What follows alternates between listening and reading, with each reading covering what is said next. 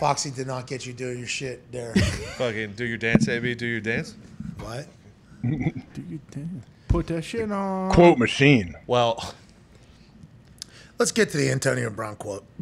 All time. Didn't know we were going to talk about it today. So he's serious? He's well, okay, so this is just him. He's awesome. That quote was on the internet before it was on Antonio Brown's Twitter account. Yeah. So we are still not sure if Antonio Brown said this on a podcast and then it was leaked and then he put it out, or if somebody else said this for Antonio Brown and Antonio Brown said, yeah, this is exactly what I would. Yeah. Antonio Brown tweeted out, "Sincerely, AB," with a picture of a quote. It says, "My biggest regret in my career doesn't involve calling my GM a cracker." All right? These fucking crackers out here. Or showing up to Raiders camp late in a hot air balloon with frozen feet. Or throwing rocks at the UPS driver. And it definitely doesn't involve taking my shirt off and doing a victory lap around the Jets stadium mid-game while throwing up the deuces. My biggest regret is that I'll never get to see me, Antonio Brown, play a game live. Sure, I can watch the game afterwards, but I can't imagine what that was like for you all to see something like that. Like watching the Beatles or Jesus perform at Red Rocks. Antonio Brown on his biggest regret.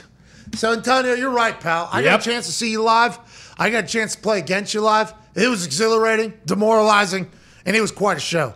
Congrats to you maybe getting to watch your own film forever, though. NFL Plus now has the capability for Antonio Brown to go on the phone and watch a highlight of himself anytime, and I love that. I also enjoy the fact that Antonio Brown is going to be a megastar, and everybody needs to know that. Everything he does goes viral, and I think Antonio Brown understands that, and I think Antonio Brown, business-wise, is much more savvy than anybody's giving him credit for. This guy's going to have hundreds and hundreds of millions of dollars, I think, personally.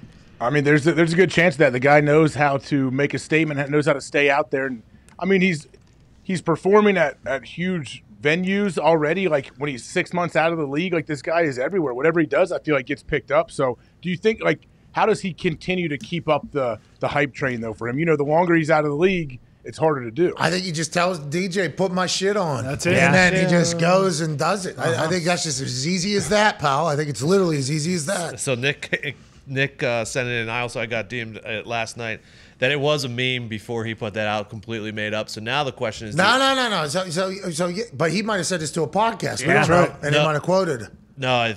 Oh, you're saying it's Ballsack Sports. This is like yesterday. You're saying this is completely made up. You're saying this is McClarker? Now the question is, does he think that he actually did say this somewhere and didn't remember it, or... I hope that's the case.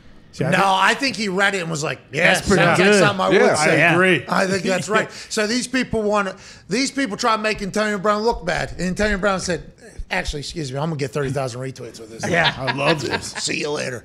It's a good move. It's a good move. That's like when Prince did that with Dave Chappelle. Oh, about the entire Chappelle Show thing. Yeah, and then he just made his album cover. How about you were trying to say Antonio Brown's brain?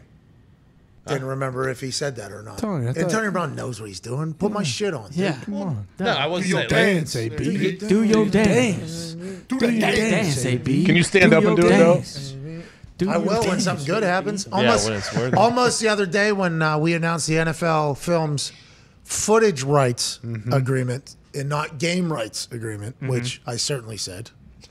But...